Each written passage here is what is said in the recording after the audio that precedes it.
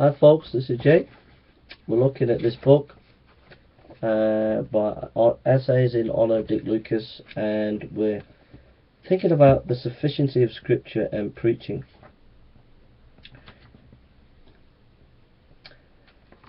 The writer says, what then are the implications of the doctrine of the sufficiency of Scripture and the belief that Scripture will affect the purpose of which it is written by God? First, the Bible contains its own message of the gospel, and thus the best form of evangelism is the preaching and teaching of the Bible.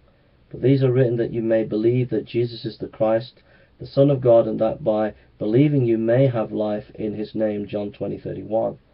Secondly, the result of preaching and teaching the Bible will be the edification of God's people and their equipment for every good work. All Scripture is God-breathed and is useful for teaching, rebuking, correcting, and training in righteousness, so that the man of God may be thoroughly equipped for every good work. 2 Timothy 3:16-17. Congregations will be not only brought to maturity in faith, but also equipped for the effective Christian ministry through the teaching and preaching of the Bible.